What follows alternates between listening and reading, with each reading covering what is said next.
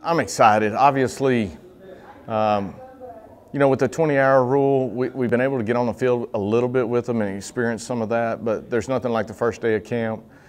You throw all the different scenarios that we're going through right now, and it's going to be different. The schedule's going to be different. Practice is going to look different, yet just to be back on the field and start some real football, I'm so excited, and I'm excited just honestly to watch our guys work.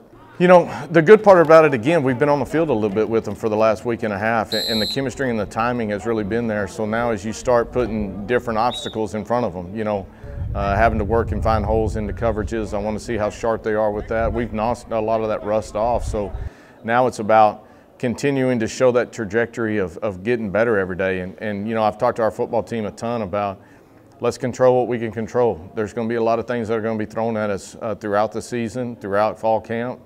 When everybody comes back to campus, all those things, but every day we get up, we put our feet on the floor and focus on accomplishing the things that we need to do to get better today.